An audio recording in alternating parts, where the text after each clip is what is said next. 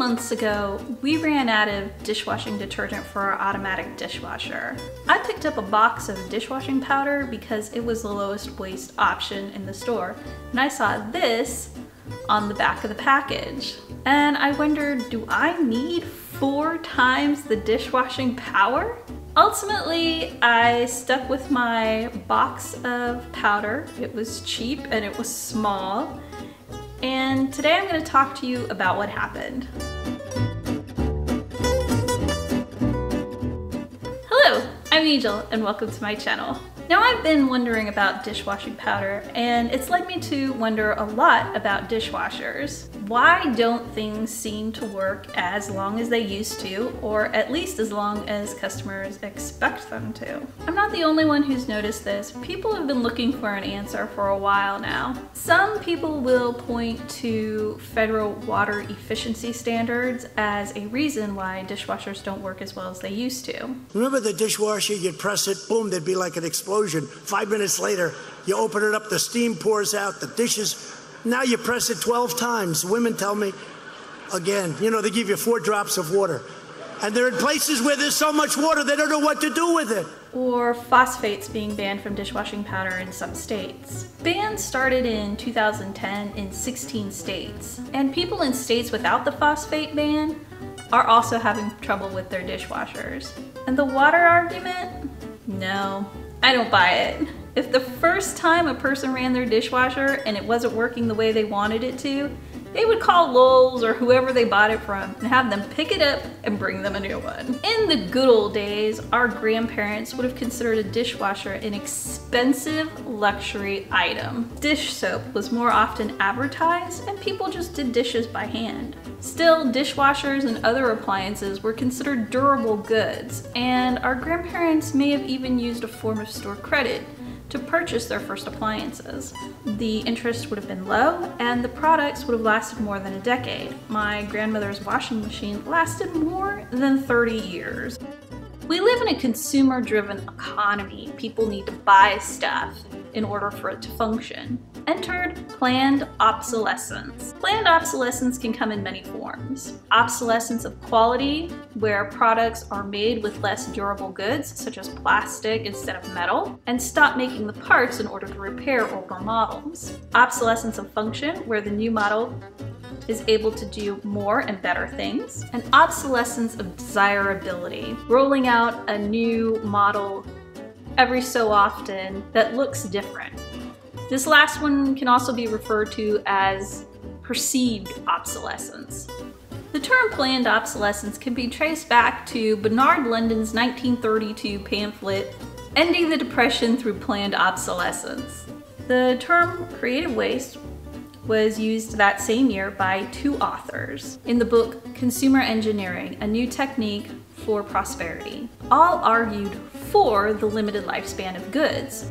London wanted the government to set those standards. All agreed that consumers replacing goods on a regular basis was good for profit margins. But the idea of planned obsolescence existed long before it had a name. In the 1920s, the light bulb manufacturers got together in what would become known as the Phoebus Cartel and decided to limit the durability of light bulbs to a maximum of 1,000 operational hours.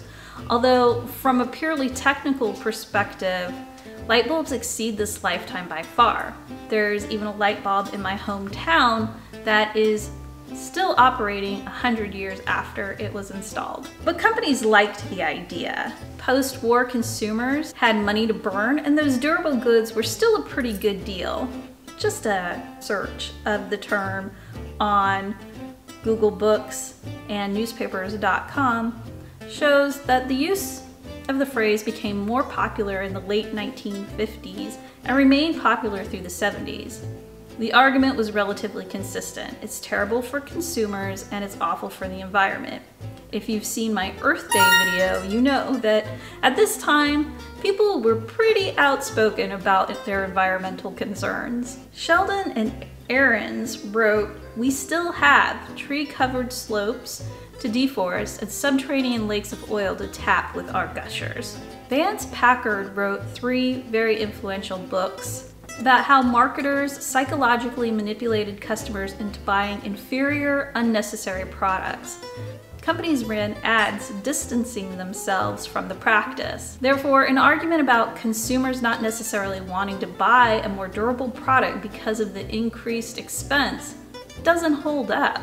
Sometimes when I'm thinking about things like this, I get a little distracted.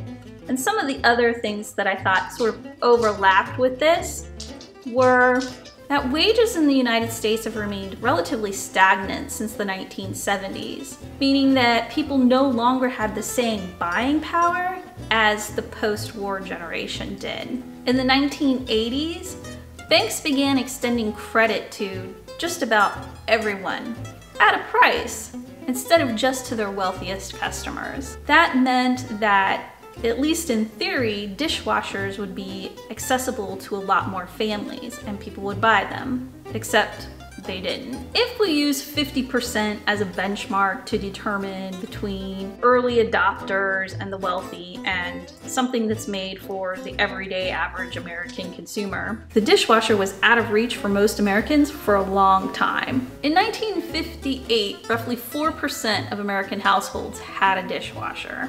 By 1971, that number had only climbed to 18%. It wasn't until 1997 that 50% of American households had a dishwasher.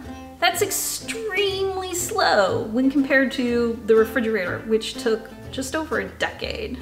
And that was with an active icebox industry trying to push the refrigerator back into the refrigerator box. Today, about 75% of American homes have dishwashers. Free market enthusiasts will say, that's right, let the consumer decide. Their demand will drive price and quality. And that's an excellent argument for people who live in a free market economy. But we don't, not entirely. We live in a country that has a long history of anti-competitive behavior. Monopolies and the more difficult to spot as a consumer, oligopolies. We have antitrust laws covering collusion that historically seem to have done little for customers. There are 3 types of corporate collusion: fixing prices, rivals, and rules. My research suggests that rules, also known as type 3, has historically been used to argue against planned obsolescence. Type 3 talks about the cushion from competition, customer isolation, and the pricing freedom that that brings. Companies don't have to get together to agree not to compete. Customer isolation is where information for making an informed decision, like comparison shopping, is difficult or time-consuming to come by. Environmental laws have also been used to challenge the practice, as well as other narrow areas of law, such as unfair commercial practices or consumer protection laws. According to some legal experts, none of these tools, however, is likely to address the specific issue of planned obsolescence fully. They believe the existing law that seems best suited for the task is warranty law. I don't know anything about the law because I'm not a lawyer, but I do know that things don't seem to be getting any better for the consumer. Now, dishwashers move towards a slow and gradual death at about 5 years, and many will not last past 10.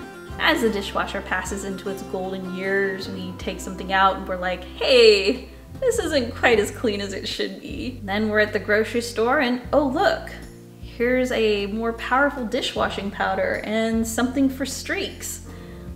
And it's more expensive than the regular stuff. It comes in challenging to recycle packaging, all to try to kick the can of replacing a dishwasher down the road a little ways. I've been talking about my dishwasher, but I'm sure you've noticed a bit of overlap between durable goods and tech. You might remember hearing about the tech world's right to repair movement that has led to 20 states introducing right to repair bills in recent years. The right to repair concept began with the automobile industry. Massachusetts passed the United States' first Motor Vehicle Owners' Right to Repair Act in 2012, which required automobile manufacturers to provide the necessary documents and information to allow anyone to repair their own vehicle.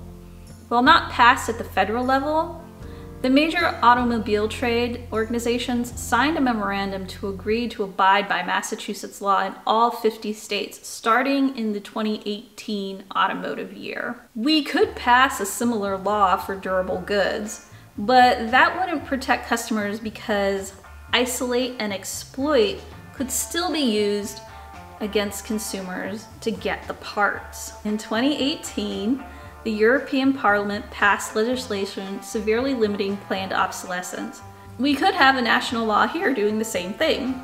Consider it, let me know what you think in the comments section below. We finished our box of dishwashing powder. It's been beautifully recycled, and I'm happy to report that it worked just fine. Please give this video a thumbs up and consider subscribing to my channel. I'll see you next time. Bye-bye.